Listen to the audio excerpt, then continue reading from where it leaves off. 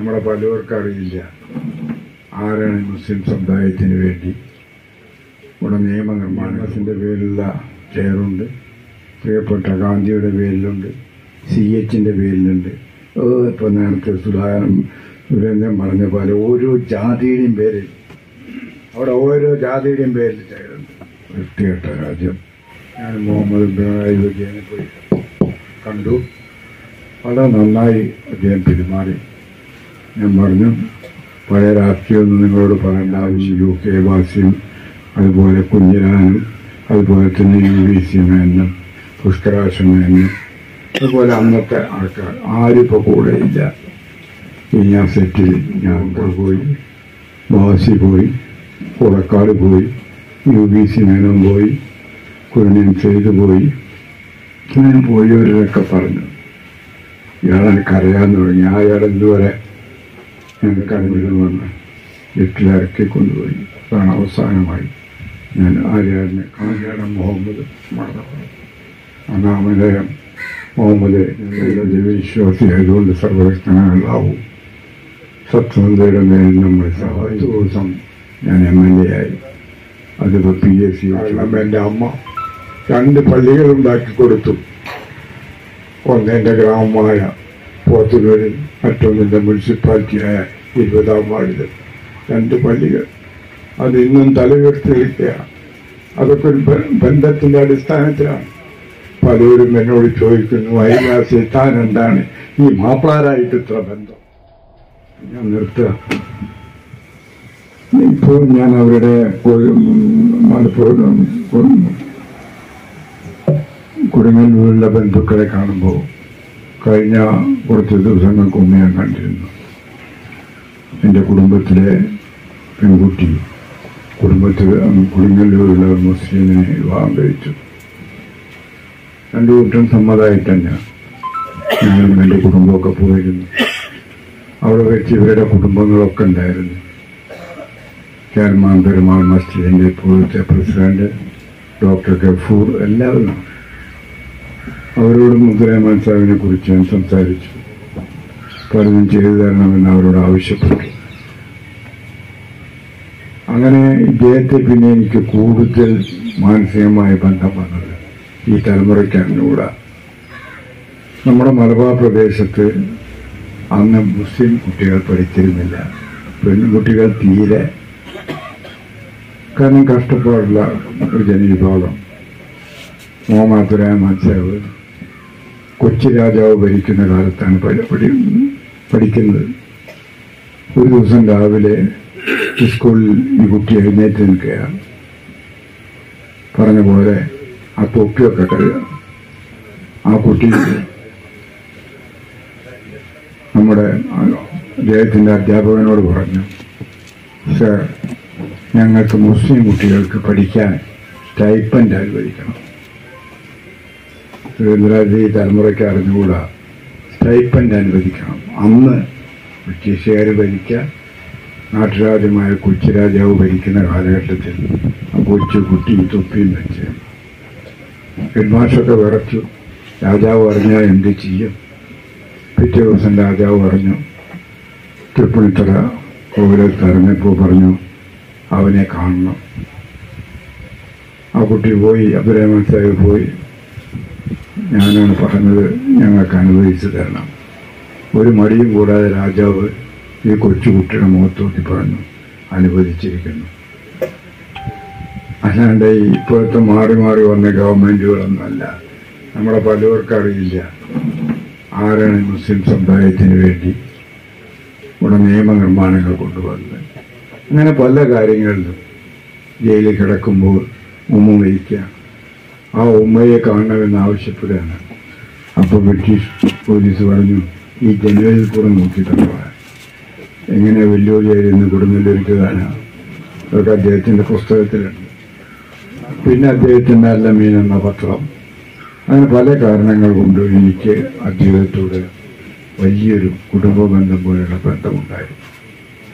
അപ്പോഴാണ് ഞാൻ ആര്യാടനോട് പറയുന്നത്, നമുക്കിത് തുടങ്ങണം. നീ എന്ത് കണ്ടിട്ടാണ് പറയുന്നത്? അപ്പോൾ നമുക്ക് തുടങ്ങാം, നിങ്ങൾ മുമ്പിൽ നിന്നാൽ മതി. അങ്ങനെ അദ്ദേഹത്തെ രക്ഷാധികാരിയാക്കി ഞാനും മുഹമ്മദും ആയിരിക്കുന്ന ജോൺസൺ പോയോ സുഖമില്ലാണ്ടായി. ആ ജോൺസനൊക്കെ വെച്ച് മരിച്ചുപോയ വിജയകുമാറിനെ വെച്ച് എൻ്റെ പിന്നിലിരിക്കുന്ന ഉസ്മാനെ വെച്ച് ഞങ്ങൾ ആദ്യം കമ്മിറ്റി തുടങ്ങുക. ആ അവസരത്തിലാണ് ഈ സ്ഥലം കിട്ടാനുണ്ടെന്ന് പറയുന്നത്. യാതൊരു മടിയും കൂടാതെ ഞങ്ങൾ ഈ സ്ഥലം എടുത്തു.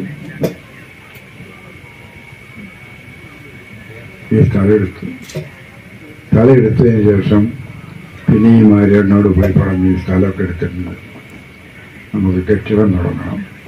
ആ കാര്യത്തെക്കുറിച്ച് മുഹമ്മദ് ഇവിടെ സൂചിപ്പിച്ചു. അങ്ങനെ ഒരു നില കഴിഞ്ഞു, രണ്ടാമത്തെ നില കഴിഞ്ഞു. അതിൻ്റെ ഇടയ്ക്ക് ഇത് വാടകയ്ക്ക് പോയി. ആരെയാണ് തന്നെ ഇടപെട്ടത് ഒഴിപ്പിച്ചു തന്നു. അങ്ങനെ വർഷങ്ങൾ കഴിഞ്ഞു. ഇപ്പം മൂന്നാമത്തെ നിലയിൽ സുമാർ ഒരു 250-300 ആൾക്ക് ഇരിക്കാൻ കഴിയുന്ന നല്ലൊരു ഓഡിറ്റോറിയം, ചെറുപ്പക്കാർ കേട്ടൊരു നല്ലൊരു ഓഡിറ്റോറിയം. ഞാൻ മുഹമ്മദിനോട് പറഞ്ഞു വാടകയ്ക്ക് കൊടുക്കാം, യുവജനങ്ങളൊക്കെ പരിപാടികളൊക്കെ ഇവിടെ വെച്ച് നടത്താം. പക്ഷേ എനിക്കും എൻ്റെ മരിച്ചുപോയ ആര്യാടിനും ഇവിടെ കയറാൻ പറ്റില്ല. അപ്പോൾ ആര്യാടിൻ്റെ സമയത്ത് തന്നെ പറഞ്ഞു നമുക്കൊരു ലിഫ്റ്റ് വെക്കണം. പിന്നെ അത് മുഴുവൻ പൂർണ്ണമാക്കാൻ അദ്ദേഹത്തിന് കഴിഞ്ഞില്ല.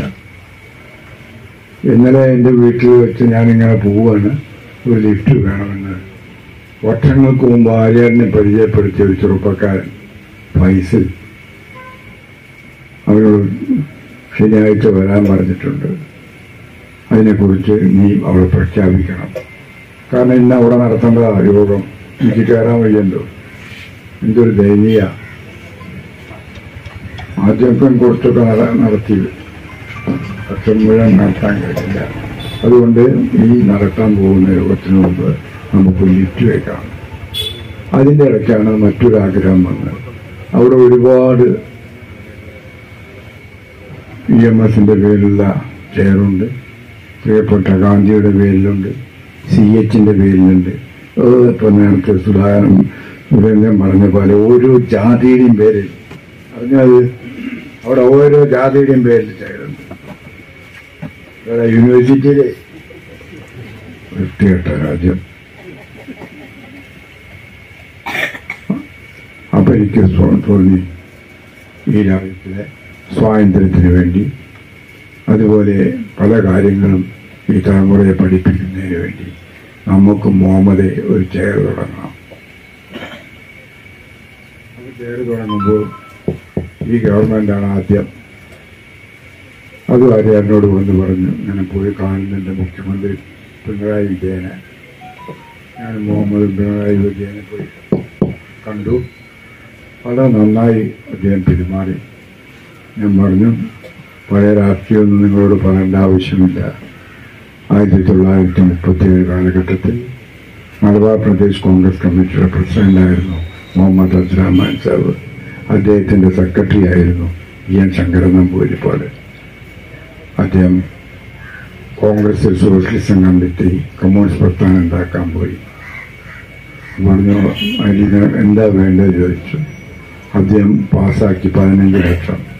പക്ഷേ അന്നത്തെ ധനകാര്യമന്ത്രിക്ക് ഈ അബ്ദുറഹ്മാൻ സാഹിബായിരുന്നു. മലബാറിലെ രാഷ്ട്രീയം എന്തൊന്നും അറിയില്ല. ഞാൻ സഹാക്കളോടും പറഞ്ഞത്, ആളുകളോടും പറഞ്ഞ് 5 ലക്ഷം വെട്ടിപ്പോയി. പിന്നെ കിട്ടിയത് 10 ലക്ഷം. നമ്മുടെ ഗവൺമെൻറ് മാറിയിരിക്കും. പക്ഷേ ഈ ഇരിക്കുന്ന കുരുക്കളും അതുപോലെ ഇരിക്കുന്ന പലവരുടെയും സഹായത്തോടുകൂടി MESും സഹായിച്ചു. അങ്ങനെ 25 ലക്ഷം രൂപ കെട്ടി നമുക്ക് ചെയർ അനുവദിച്ചു. ഇപ്പോൾ കിട്ടിയ സന്തോഷ വാർത്ത ഞാൻ പോയി കണ്ടുവത്. CH മുഹമ്മദ് കോയ സാഹിബിൻ്റെ നാമത്തിലുള്ള ചെയർ അവർ സ്വന്തം കെട്ടിടം ഉണ്ടാക്കി മാറി. അല്ലേ അതൊക്കെ നല്ല എവിടെ നിന്നോ ഇന്ത്യൻ കോഫി ഹൗസിൻ്റെ അടുത്ത് ജനങ്ങൾ കാണുകയും ചെയ്യും. അപ്പോൾ ഞാൻ മുഹമ്മദിനോട് പറഞ്ഞു, ശ്രീറാം നായരോട് പറഞ്ഞു, അസഫിനോട് പറഞ്ഞു, ഇവരൊക്കെ സ്ഥിരമായിട്ട് അവിടെ ഉണ്ടാവും. ഗാന്ധി ചെയർ നമുക്ക് ആ സ്ഥലം കിട്ടണം. അവിടെ അദ്ദേഹത്തിൻ്റെ ഫോട്ടോ, ആ കട്ട മേശയും ആ തൊപ്പിയൊക്കെ വെച്ചിട്ട് ഇരിക്കുന്ന ആ ഫോട്ടോയോട് കൂടി അതിൻ്റെ ഓഫീസ് തുടങ്ങണം. ഇപ്പം നമുക്ക് താക്കോലും തന്നു. അതിൻ്റെ പ്രാഥമിക ആവശ്യത്തിനുള്ള പണവും അനുവദിച്ചെന്ന് കേട്ടു. PC കാണണമെന്ന് ആവശ്യപ്പെട്ടിട്ടുണ്ട്. അത് പോയി അദ്ദേഹത്തെ നമ്മുടെ KPCC തെരഞ്ഞെടുപ്പ് കഴിഞ്ഞാൽ പോയി കാണണമെന്ന് ഞാൻ ആഗ്രഹിക്കുന്നു. അപ്പോൾ അതും വിജയിച്ചു. അപ്പോൾ ഇനിയിപ്പോൾ ചെയ്യാൻ പോകുന്ന ട്രസ്റ്റുകാരോട് ചോദിച്ച് അവർ സമ്മതം വാങ്ങി. 1967-68 പാലക്കാട് ജില്ലയിൽ നിന്നും യൂത്ത് കോൺഗ്രസ്സുകാരനായി ഈ ജില്ലയിലേക്ക് കടന്നു വന്ന ഞാൻ ആദ്യത്തെ മലപ്പുറം ജില്ലാ യൂത്ത് കോൺഗ്രസ് പ്രസിഡന്റ് ആവുമ്പോൾ എൻ്റെ പ്രിയപ്പെട്ട ആര്യാടൻ ജയിലിലായിരുന്നു. ആ കാലഘട്ടത്തിൽ തന്നെ ആര്യാടനെ ജില്ലാ പ്രസിഡന്റായി. അന്ന് MP ഗംഗാധരൻ നല്ല വക്കീലായി മഞ്ചേരിയിൽ പ്രവർത്തിക്കുന്ന കാലഘട്ടത്തിൽ MP ഗംഗാധരനെ റിട്ടയറിംഗ് ഓഫീസറായി PT മോഹനകൃഷ്ണനും കുര്യനും ചേർന്നും ഞാനും UK വാസിയും അതുപോലെ കുഞ്ഞിരാനും അതുപോലെ തന്നെ UVC മേനും പുഷ്കരാശൻ മേനും അതുപോലെ അന്നത്തെ ആൾക്കാർ ആരിപ്പോൾ കൂടെയില്ല. ഈ ഞാൻ സെറ്റിൽ ഞാൻ മാത്രമേ ഉള്ളൂ. അത് ആര്യാടൻ ഭരിക്കുന്നതിൻ്റെ ഒരാഴ്ച മുമ്പ് ഞാനും എൻ്റെ ഭാര്യയും ആര്യാടനെ കാണാൻ പോയി. കിടക്കുന്നുണ്ട്. കുറേ ട്യൂബ് അവിടെ നിന്നൊക്കെ കുത്തിവെച്ചിട്ടുണ്ട്. ഞാൻ കൈ പിടിച്ച് പറഞ്ഞു, ഇനി ഞാനും നിങ്ങളും മാത്രമേ ഉള്ളൂ. യോബോക്കർ പോയി, വാസി പോയി, കുളക്കാട് പോയി, UVC മേനോൻ പോയി, കുര്യൻ ചെയ്തു പോയി. ഇങ്ങനെ പോയവരൊക്കെ പറഞ്ഞു. ഇയാളെ കരയാൻ തുടങ്ങി. അയാളെന്തുവരെ ഞാൻ കരഞ്ഞു കണ്ടിട്ടില്ല. 69 ഉള്ള ബന്ധം.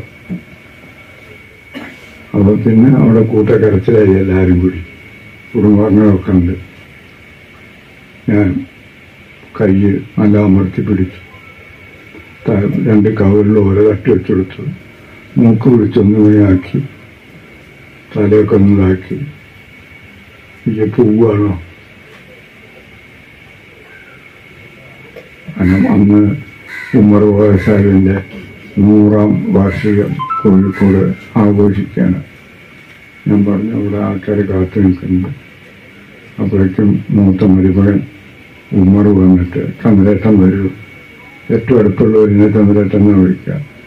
ആ കുട്ടി അവിടെ ഗോവിന്ദൻ്റെ ഹോസ്പിറ്റലിൽ വർക്ക് ചെയ്തായിരുന്നു. പൊന്നാനി എടപ്പാളിൽ. തമിഴേട്ടൻ വരൂ എന്ന് വീട്ടിലിറക്കി കൊണ്ടുപോയി. അതാണ് അവസാനമായി ഞാൻ ആര്യാടനെ കാണുന്നത്. പിന്നെ ആ 2 ദിവസവും ഞാൻ നിലമ്പൂരുണ്ടായിരുന്നു. എല്ലാം കഴിഞ്ഞതിന് ശേഷമാണ് ഞാൻ വന്നത്. അപ്പം ഞാൻ ആലോചിച്ചു, ഈ ഹാളുണ്ടല്ലോ, ഈ ഹാളിന് എനിക്ക് ചെയ്യാൻ കഴിയുന്ന മറ്റൊന്നുമല്ല. ഞാൻ ആര്യാടൻ്റെ പേരിൽ ഹാളിന് പേരിട്ടിരിക്കുന്നു എന്ന വാർത്ത അറിയിക്കുക. ആര്യാടൻ മുഹമ്മദ്. എന്താ ബാക്കി എന്താ എഴുതേണ്ട സുരേന്ദ്ര? ഹാളിന്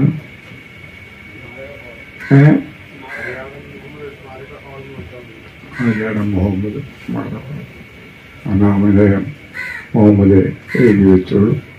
ചുറ്റും നമുക്ക് ഉടൻ തന്നെ ശരിയാവും. ഞാൻ നല്ല ദൈവവിശ്വാസിയായതുകൊണ്ട് സർവ്വശക്തനാകും. സത്യസന്ധയുടെ മേൽ നമ്മളെ സഹായിക്കും. ഇനി അതുപോലെ ഒരാളെ ചൂണ്ടിക്കാണിക്കാനോ കാര്യങ്ങൾ ഡിസ്കസ് ചെയ്യാനോ എന്ത് ചെയ്യണമെന്ന് പറയാനോ നമുക്ക് നഷ്ടപ്പെട്ടിരിക്കുന്നു. ആര്യാടൻ എന്തൊരു സ്റ്റെപ്പ് മുന്നോട്ട് കയറുന്നു അതിൻ്റെ ഒപ്പം എന്നെയും കയറ്റിയിരുന്നു. 1969 എന്നെ DCC സെക്രട്ടറിയാക്കി. എന്നെ ആ കാലഘട്ടത്തിൽ KPCCയുടെ മെമ്പറാക്കി. അരീക്കോട്ടെന്ന് തിരഞ്ഞെടുത്തു. അപ്പോൾ 69 മുതൽ ഇന്നും ഞാൻ KPCC മെമ്പറാണ്. അപ്പോൾ എൻ്റെ ഓരോ ഉയർച്ചയും ആര്യാടനിൽ നിന്നാണ് ഉണ്ടായത്. ആര്യാടൻ പൊന്നായി മത്സരിക്കാൻ ഞങ്ങൾ ഇടതുപക്ഷ ജനാധിപത്യത്തിലെ സ്ഥാനാർത്ഥികളായി ഒരു പരീക്ഷണം എന്ന നിലയ്ക്ക് മാർക്സിസ്റ്റ് പാർട്ടിയുമായി ഇടതുപക്ഷങ്ങളുമായി ഞങ്ങൾ കേരളത്തിൽ ചേരുകയാണ്. ആ സെറ്റ് ആന്റണി വിഭാഗം. ആ സമയത്ത് പാർലമെന്റ് തിരഞ്ഞെടുപ്പ് വന്നു. പൊന്നാനിയിൽ നിന്നും ശ്രീ ആര്യാടിനെ ഇടതുപക്ഷ ജനാധിപത്യ മുന്നണിയുടെ സ്ഥാനാർത്ഥിയായി പാർലമെന്റിലേക്ക് നിർത്തി. നമ്മുടെ ചിഹ്നം ചർക്കയായിരുന്നു. കുറച്ചു ദിവസം കഴിഞ്ഞപ്പോൾ അസംബ്ലിക്കും ഡിക്ലറേഷൻ വന്നു. അസംബ്ലിക്ക് മത്സരിക്കണം. ആര്യാടും പാർലമെന്റിലേക്ക് മത്സരിക്കുന്നുണ്ട്, മത്സരിക്കാൻ കഴിയില്ല. എന്നോട് പറഞ്ഞു, നീ നിലമ്പൂരിൽ നിന്ന് മത്സരിക്കണം. ഞാൻ പറഞ്ഞു, ഞാനില്ല. ഇവ എന്തു പറഞ്ഞാലും കേൾക്കില്ലല്ലോ. CM മൊയ്തുണ്ണി എന്ന് പറയുന്നത് അബ്ദുറഹ്മാൻ സാഹിബിൻ്റെ അനുജൻ ഇബ്രാഹിം കുട്ടി കല്യാണം കഴിച്ച വീട് മാറഞ്ചേരിയിൽ. ചന്ദ്ര പറയുന്ന കേൾക്ക് പറഞ്ഞത് CM മൊയ്തുണ്ണി. അപ്പോഴേക്കും നിലമ്പൂരിൽ നിന്നും മരിച്ചുപോയ ഖാദര്, വാസു, എൻ്റെ മുഹമ്മദ് അലി അവരൊക്കെ മരിച്ചു. അവരൊക്കെ ഇവിടെ വന്നു കൊണ്ടുപോയി എന്നെ നിർത്തി. എന്നെ നിലമ്പൂരിൽ 1980 ജനങ്ങളുടെ മുമ്പിൽ പറഞ്ഞത്, സ്ഥാനാർത്ഥിയായി പ്രഖ്യാപിച്ചത് EM ശങ്കരൻ നമ്പൂതിരിപ്പാടാണ്. ഒരു 8-10 ദിവസം കൊണ്ട് ഞാൻ അവിടെ ജയിച്ചു. മറ്റൊന്നുകൊണ്ടല്ല, ആര്യാടൻ എല്ലാ സ്ഥലത്തും നല്ല ഫീൽഡ് ഉണ്ടാക്കിയിരുന്നു, എല്ലാ ദിക്കലും. അതിൻ്റെ ഇടയ്ക്ക് അദ്ദേഹം ഓടി വരുമ്പോൾ നായെന്ന്. അങ്ങനെ ഇടതുപക്ഷ ജനാധിപത്യ ഗവൺമെന്റ് 1980 ജനുവരി മാസം 26-ാം തീയതി നായനാരുടെ നേതൃത്വത്തിൽ സത്യപ്രതിജ്ഞ ചെയ്തു. ഞാനും സത്യപ്രതിജ്ഞ ചെയ്ത MLA ആയിട്ട് ആര്യാടിനെ നേരത്തെ ജോയി പറഞ്ഞ മാതിരി തൊഴിൽ വകുപ്പിൻ്റെയും അതുപോലെ തന്നെ ഫോറസ്റ്റിൻ്റെയും മന്ത്രിയാക്കി ആന്റണി വയ്ക്കുകയും ചെയ്തു. 10 ദിവസമാണ് ഞാൻ അസംബ്ലിയിൽ ഇരുന്നത്. നമുക്ക് വിഷമമുണ്ടോ എന്ന് ആര്യാടൻ അന്ന് PC ചാക്കോ അന്ന് നമ്മുടെ മന്ത്രിയായിരുന്നു, വ്യവസായ മന്ത്രിയായിരുന്നു. വീട്ടിൽ വെച്ച് എന്നെ വിളിച്ചു ചോദിച്ചു, ഒരു വിഷമവുമില്ല, ഞാൻ രാജിവെക്കുക. ഉമ്മൻചാണ്ടി രാജി എഴുതി. ആന്റണി അടുത്തിരുന്നു, ആര്യാടൻ അടുത്തിരുന്നു. ഞാൻ ഒപ്പിട്ടു. അങ്ങനെ 10 ദിവസം ഞാൻ MLA ആയി. അതിപ്പോൾ PSC ചോദ്യമുണ്ട്. അത് കഴിഞ്ഞ് രാജ്യസഭയിലേക്ക് വന്ന ലീലാദാമോദരൻ എൻ്റെ ഒഴിവ് വന്ന ഒഴിവ് എന്നെ യാതൊരു എതിരുമില്ലാതെ രാജ്യസഭയിലേക്ക് അയച്ചു. അതൊക്കെ എൻ്റെ ജീവിതത്തിലെ വലിയൊരു പഠിക്കാൻ കഴിഞ്ഞു. ഇന്ദിരാഗാന്ധിയുടെ കൂടെ ഇരിക്കാൻ കഴിഞ്ഞു, രാജീവ് ഗാന്ധിയുടെ കൂടെ ഇരിക്കാൻ കഴിഞ്ഞു, ഒരുപാട് ദേശീയ നേതാക്കന്മാരുമായി പരിചയപ്പെടാൻ കഴിഞ്ഞു. ആ സമയത്ത് തന്നെയാണ് ഒന്നിച്ച് പഠിച്ച വസുദേവ പണിക്കർ രാജീവ് ഗാന്ധിയുടെ വിശ്വസ്തനെ MP ആയി കൊണ്ടുവരുന്നത്. ആ സമയത്ത് തന്നെയാണ് മറ്റൊരു ക്ലാസ്മേറ്റായ ആന്റണി രാജ്യസഭയിലേക്ക് വരുന്നത്. അങ്ങനെ ഒരു കൂട്ടായ്മ. എൻ്റെ ജീവിതത്തിൽ ഇതൊക്കെ ഉണ്ടാക്കി തന്നത് എൻ്റെ പ്രിയപ്പെട്ട ആര്യാണ്. ആ ബന്ധവും ആ സ്നേഹവും. അപ്പോൾ ആ ബന്ധവും സ്നേഹവും നിലനിർത്തിക്കൊണ്ട് തന്നെ, ആ കുടുംബമായുള്ള ബന്ധം നിലനിർത്തിക്കൊണ്ട് തന്നെ നിങ്ങളോട് ഈ സ്ഥലത്ത് വെച്ച് ഞാൻ പരസ്യമായി മറ്റൊരു കാര്യം പറയുകയാണ്. എനിക്കും പ്രായമായി. അതുകൊണ്ട് ഇത് കൊണ്ടു നടക്കണം. ഇനി ഇത് കൊണ്ടു നടക്കുന്നവൻ ഒരു മതേതരത്വവാദിയാകണമെന്ന് ഞാൻ ആഗ്രഹിക്കുന്നു. പ്രിയപ്പെട്ട സുരേന്ദ്രൻ പറഞ്ഞ പോലെ മനസ്സിലൊന്നും മറ്റൊന്നായ ഇത് മുന്നോട്ട് പോവുകയില്ല. അതേ പേർക്ക് മറിഞ്ഞുകൂടാ. ആര്യാടിനെ അറിയിക്കാൻ ഞാൻ മോഹമ്മനോട് പറഞ്ഞിരുന്നു. ഇന്നെന്തായാലും ചെറുപ്പക്കാരുടെ ഏത് ഫീൽഡിലും വിളങ്ങി നിൽക്കുന്ന എൻ്റെ പ്രിയപ്പെട്ട ആര്യാടിൻ്റെ മകനെ ഞാൻ എൻ്റെ വർക്കിംഗ് പ്രസിഡന്റായി നിയമിച്ചു. കാരണം ഒരു മതേതരവാദിയുടെ കയ്യിലായിരിക്കണം ഈ സ്ഥാപനം. അതെനിക്ക് നിർബന്ധമുള്ള കാര്യമാണ്. മറ്റൊന്ന് ഞാൻ ചെയ്താൽ എൻ്റെ അമ്മയുടെ ആത്മാവിനോട് ചോദിക്കും, എൻ്റെ രാഷ്ട്രീയ ജീവിതത്തിൽ നീ അവസാനമായി ചെയ്തത് ഇതാണോ? കാരണം എൻ്റെ അമ്മ 2 പള്ളികളുണ്ടാക്കി കൊടുത്തു. ഒന്ന് എൻ്റെ ഗ്രാമമായ പോത്തുനൂരിൽ, മറ്റൊന്നിൻ്റെ മുനിസിപ്പാലിറ്റിയായ 20-ാം വാർഡിൽ 2 പള്ളികൾ. അത് ഇന്നും തലയുയർത്തി നിൽക്കുകയാണ്. അതൊക്കെ ഒരു ബന്ധത്തിൻ്റെ അടിസ്ഥാനത്തിലാണ്. പലരും എന്നോട് ചോദിക്കുന്നു, അയൽവാസി താൻ എന്താണ് ഈ മാപ്പിളാരായിട്ട് ഇത്ര ബന്ധം? എങ്ങനെ എൻ്റെ ചോദ്യം? എഴുതിയിട്ടില്ലേ മനസ്സിൽ അതിൻ്റെ ഒരു മാടി വീണ്ടും 46 മീറ്റ് ലക്ഷക്കണക്കിന് പേര് കേട്ടു കഴിഞ്ഞെന്ന് കേട്ടു. അപ്പം ഞാൻ പറയുന്നത് അങ്ങനെ മതേതരത്വവാദിയായിരുന്ന എൻ്റെ പ്രിയപ്പെട്ട അബ്ദുറഹ്മാൻ സാഹിബിൻ്റെ അവസാനത്തെ മരണത്തെക്കുറിച്ചും കഴിഞ്ഞ 19 ഞാൻ അറിഞ്ഞു. ഞാൻ ഭക്ഷണം കഴിക്കാൻ വേണ്ടി ഞാനും എൻ്റെ ഭാര്യയും നമ്മുടെ വലിയ നോൺ വെജിറ്റേറിയൻ ഹോട്ടലില്ലേ അവിടെ, മുസ്ലിം ഹോട്ടൽ, നമ്മളെപ്പോഴും പോകാറുണ്ട്, ആര്യാനും ഉണ്ടാവാറുണ്ട്. എന്താ എൻ്റെ പേര്? സാഗർ. ആ സാഗറിൽ ഞങ്ങൾ കയറി. അപ്പം അവർക്ക് അറിയാവുന്ന ആളാന്നൊക്കെ ഒരു മുറിയിൽ കൊണ്ടേയിരുത്തിയപ്പോൾ അടുത്ത് ഒരു സ്ത്രീയും പുരുഷനും കുട്ടിയും കൂടി ഭക്ഷണം കഴിക്കണം. പൊന്നാനിയിലെ ഹരിദാസേട്ടനല്ലേ? അതെ. ഞങ്ങൾ പുറത്തൂക്കാരാ. അവരിനോട് ചോദിക്കണതിൻ്റെ ഇടയ്ക്ക് ഇത് റഷീദ് എന്ന് പറഞ്ഞ ഒരു ചെറുപ്പക്കാരൻ കേട്ടു. അവൻ തന്നെ ഓടി വന്ന് ഫോട്ടോ എടുക്കണം. ഞാൻ ചോദിച്ചു, ആരാ? ഹരിദാസേട്ടാ, എൻ്റെ ജ്യേഷ്ഠനാണ്, എൻ്റെ മൊയ്തീൻ എന്ന സിനിമയിലെ മൊയ്തീൻ. ആ മൊയ്തീൻ ലാൻജനാണ് ഞാൻ, റഷീദ്. എൻ്റെ ജ്യേഷ്ഠൻ സ്നേഹിച്ചൊരു ഹിന്ദു പെൺകുട്ടിയാണ് കഥ. എന്താണ് അവളുടെ പേര്? കാഞ്ചന. പിന്നത്തെയാണ് എനിക്ക് ഏറ്റവും ഇഷ്ടപ്പെട്ടത്. ഹരിദാസേട്ടാ, നിങ്ങളെപ്പറ്റി പറഞ്ഞു കേട്ടിട്ടുണ്ട്. നിങ്ങൾ മുക്കത്തേക്ക് വരണം. മുക്കത്ത് നിങ്ങൾ ഇഷ്ടപ്പെടുന്ന അബ്ദുറഹ്മാൻ സാഹിബ് എൻ്റെ ബാപ്പയുടെ മടിയിൽ തലവെച്ചാണ് അവസാനം മരിക്കുന്നത്. അങ്ങനെ ഉണ്ണിമോൻ ഹാജി എന്ന അദ്ദേഹത്തിൻ്റെ പേര്. നമ്മുടെ മുക്കം പഞ്ചായത്ത് പ്രസിഡൻ്റായിരുന്നു. അദ്ദേഹത്തിൻ്റെ മടിയിൽ വെച്ചാണ്. കാരണം നമ്മുടെ ജീവിതത്തിൽ ആദ്യം അറിയുന്ന സംഭവമാണ്. റഷീദ് എന്നാണ് ആ കുട്ടിയുടെ പേര്. എൻ്റെ ഏട്ടൻ അവളെ സ്നേഹിച്ചു, അവസാനം മരിച്ചുപോയി. ബാപ്പയ്ക്ക് അറിയാമായിരുന്നു. ബാപ്പ എതിർത്തിട്ടൊന്നുമില്ല. സിനിമയിൽ ബാപ്പ എതിർത്തു പറഞ്ഞാൽ ശരിയല്ല. പൃഥ്വിരാജ് വന്നിരുന്നു. ഒരു നല്ലൊരു മതേതരത്വ കുടുംബം. നല്ല. അപ്പോൾ ഞാൻ പറയുന്ന നിത്യവുമായി ബന്ധപ്പെട്ട കുടുംബങ്ങളൊക്കെ മതേതരത്വ കുടുംബം. അതുകൊണ്ട് വളരുന്ന കൈസിക്കാർ, ഇവിടെ കൈസിക്കാരുണ്ടോ? വളരുന്ന കൈസിക്കാർ, വളരുന്ന യൂത്ത് കോൺഗ്രസ്സുകാർ, ഈ ഇരിക്കുന്ന കോൺഗ്രസ്സുകാർ, നമുക്ക് ഈ ദിവസം ആര്യാന്റെ നാമത്തിൽ പ്രഖ്യാപിക്കുമ്പോൾ നമുക്ക് തീരുമാനമെടുക്കണം. ഞങ്ങൾ ഒരിക്കലും വർഗീയവാദികളാവില്ല. ഇതായിരിക്കണം നമ്മൾ ആര്യാന് കൊടുക്കുന്ന സമ്പത്തെ അല്ലെങ്കിൽ വാഗ്ദാനം. ഇതാണ് ഇപ്പോൾ പ്രഖ്യാപിക്കാൻ വിചാരിച്ചത്. മുഹമ്മദ് അലി ശരിയായി കഴിഞ്ഞാൽ ഇത് വാടകയ്ക്ക് കൊടുക്കുക. ഫുഡ് നടക്കുക നന്നായിട്ട്.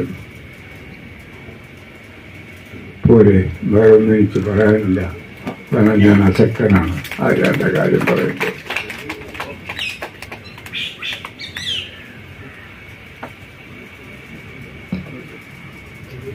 ഞാൻ നിർത്തുക. ഞങ്ങൾ ലൈബ്രറി തുടങ്ങിയിവിടെ. അങ്ങനെ ലൈബ്രറി തുടങ്ങിയിട്ട് ആരും പ്രയോജനപ്പെടുത്താത്തതുകൊണ്ട് ലൈബ്രറി വേറെ എവിടെ കൊണ്ടുവച്ചു. മുഹമ്മദ് ചോദിച്ചിട്ട് തന്നെയാണ് ആര്യാറിനെ അറിഞ്ഞത്. എന്ത് പണി ചെയ്ത് അല്ലേ? അത് അവിടെ തന്നെ കൊണ്ടുവയ്ക്കും. അദ്ദേഹത്തിൻ്റെ പേര് തുടങ്ങിയ ലൈബ്രറി അവസാന പുസ്തകത്തെയും കൂടി ഇങ്ങോട്ട് വന്നു. നമ്മുടെ ആൾക്കാർ പുസ്തകമൊന്നും വായിക്കണില്ല. എന്ത് ചെയ്യും? അവിടെ ഒരു മുറിയിൽ നല്ല വെച്ചു. അവിടെ നിർത്തുകയാണ് ഞാൻ. കാരണം ഞാൻ പതറിപ്പോയി. മറ്റേ 3-ാം തീയതി അല്ല, ഞാൻ നിർത്തുന്നു.